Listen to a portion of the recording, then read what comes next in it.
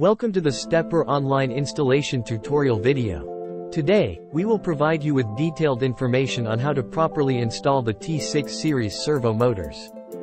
Firstly, open the product package. You will see the following items.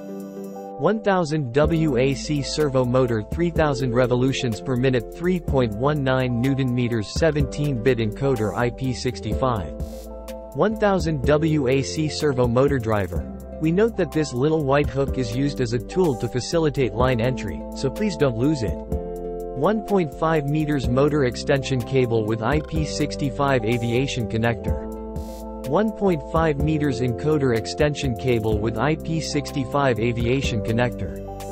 Servo driver debugging cable. USB 2.0 to serial 232 rupees adapter with 1 meter cable converter, option.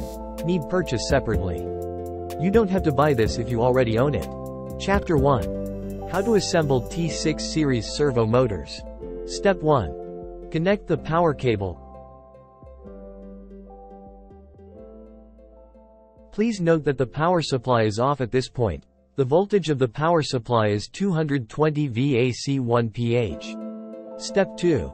Connect the CEST1M5 to the encoder cable.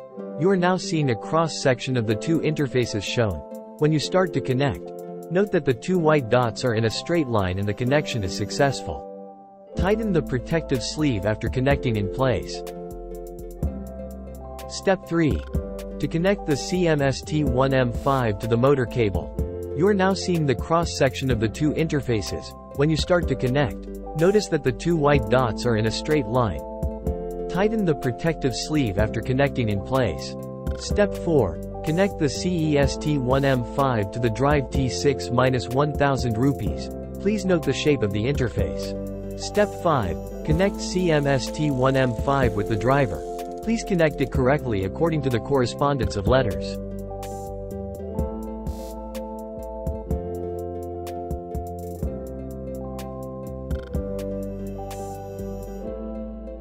Step 6. Check the installation effect.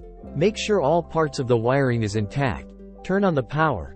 The drive T6-1000 rupees will be displayed like this. Chapter 2. Drive T6-1000 rupees panel commissioning procedure. Step 1. Make sure the device is well connected and power on. Step 2.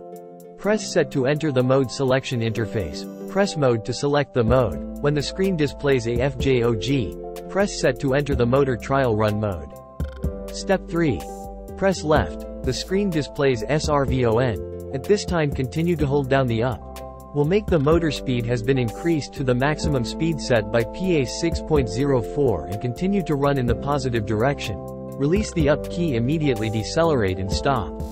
At this time, press and hold down. The motor speed will increase to the maximum speed set in PA 6.04 and continue to run in the reverse direction. Then release the down key to decelerate and stop immediately. Step 4. After the test run, press set to return to the selection state. Finally, thank you for watching this tutorial video. If you encounter any problems during the installation process, please feel free to contact our customer service team. We will be happy to help you.